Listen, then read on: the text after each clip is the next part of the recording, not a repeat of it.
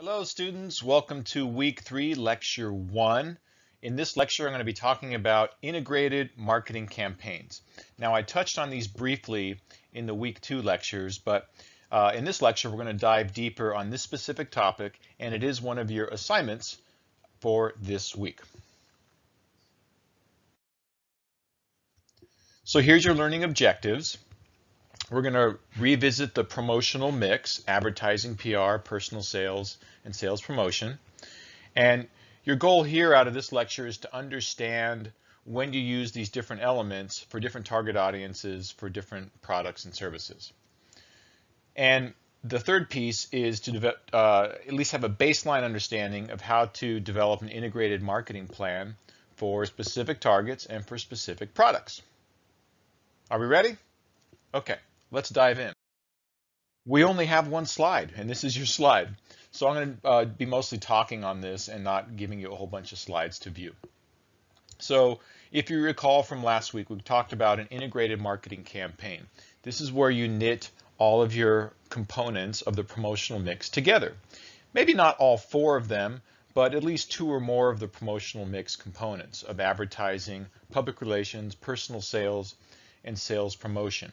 You'll see in the upper right of this slide, there's a video, and this is related to the California cheese brand, which did a massive integrated marketing campaign when they first launched and branded California cheese as a cheese brand that was competing with Wisconsin cheese. So watch that video, and that'll serve you well for your assignment that is due this week. As I talk about these 4 components, advertising, PR, personal sales, and sales promotion, I'm going to be giving you some examples of how California cheese executed on each of those promotional mix elements. So take some good notes, and that'll help you with your assignment for this week. Okay, so let's talk about advertising first. So advertising, whether that's traditional advertising, which can be print, it can be outdoor, it can be broadcast, TV and radio, you have to have money to spend on advertising, right? So this tends to be more commonly, especially with traditional advertising. I'm talking about TV and radio and magazine ads, billboards. This tends to be for large brands, large well-known brand names like Nike and Coors and Toyota and Geico, where they have these large generic audiences, meaning a lot of people buy their product, and it makes sense for them to advertise with a big hammer like traditional advertising. If you think about it, if you had a restaurant with just one location in San Diego and you decided to run TV commercials, that would be a terrible use of your media dollars because you would be advertising to the entire San Diego TV market, which goes up to Orange County and out to the Yuma El Centro border and down to Mexico. So that's just too big of a scope for that one restaurant, which let's say it's in Carlsbad. People aren't going to be driving all the way from San Ysidro to go to that restaurant. But you'd be surprised how often marketers misuse their media dollars in this way. So advertising, the advantages of advertising is that you control the message. I said this in last week's message. You control the message and the timing of that message. So that's traditional advertising. Now there can also be smaller micro advertising, like social media has been a new venue that a lot of folks are using. So here you can get really granular. Like say for example, you decided I want to reach African American men ages 18 to 24 whose activities and interests include listening to classical music in the 92009 Carlsbad zip code. And through social media, you can actually, if there are any folks with those demographic and psychographic parameters in that zip code, it'll find them for you. So one of the advantages of social media is that you can get super granular, and you don't have to necessarily, you can still spend a lot of money on social media, but you can control the amount of your spend.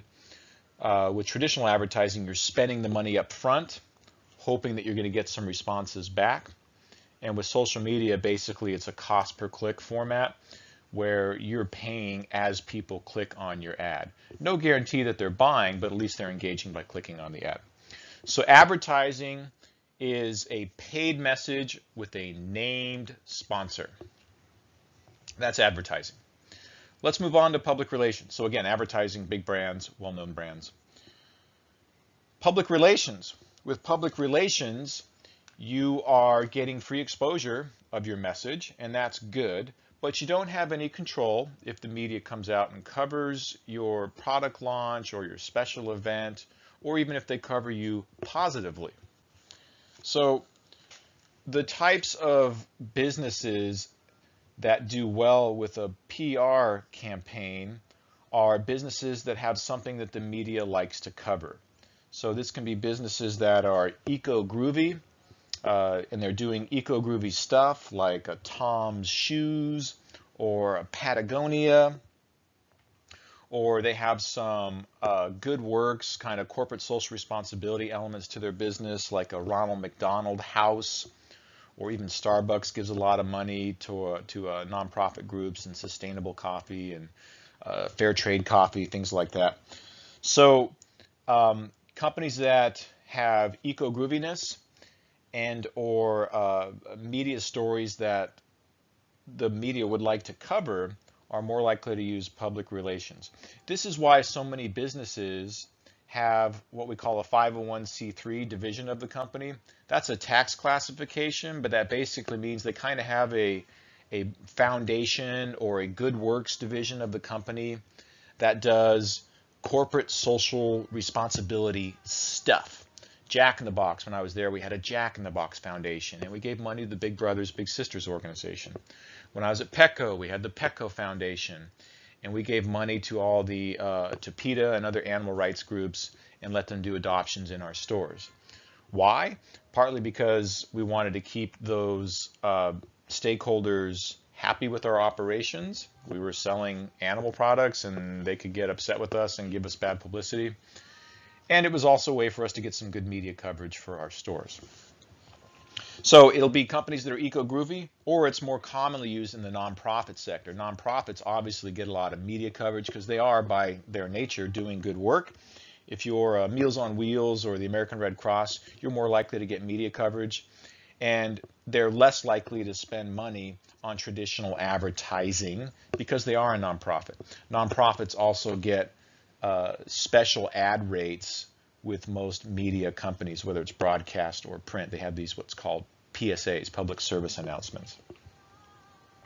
Okay, so that's public relations, more common in nonprofits. If you're a small company, you might have to use PR to generate marketing exposure for your business, but you want to have something that you can talk about. Otherwise, you're just wasting your time setting out press releases for stuff that the media is not going to cover. So when you think public relations, you have to think, what's the media hook that's going to get them to come out and cover my business in the first place?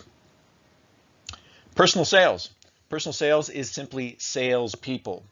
When do you have salespeople? Well, when there's products that have a lot of risk, or more commonly in the business-to-business sector. So, for example, if you're Cintas, which is a company that does first aid kits and also uniform services, they're going to have a rep who manages a territory in that account, and he's going to meet directly with his clients and place orders for them directly. So personal sales is direct spoken communication between buyer and seller. Direct spoken communication between the buyer and the seller, meaning the person that they're talking with can actually sell them the product. That's an important distinction when we get into the California cheese piece. Let me back up real quickly on public relations. Some examples of PR for the California cheese assignment would be the wine and cheese tastings that they did, where they invited food influentials, chefs and food columnists to come in and taste wine and cheese with the hopes that they'd be getting some positive news stories about California cheese. And backing up to advertising for California cheese, they had a number of efforts that they did to reach general consumers out in the marketplace. They had billboards, they had print ads, they had transit advertising, they had TV advertising, all designed to reach general consumers out in the marketplace. Okay, so back to personal sales. There's the businesses selling to other businesses, like territories and accounts, and I gave you the Cintas example. And then there's also some consumer products have salespeople. They tend to be, again, products that have risk, oftentimes because they're expensive, like a house or a car, or they might just have risk, like clothing or an engagement ring, which is both expensive and has a lot of psychological risk. Do I get the right one? Is she going to like it? Is she going to say yes? Right? So there's salespeople involved with that.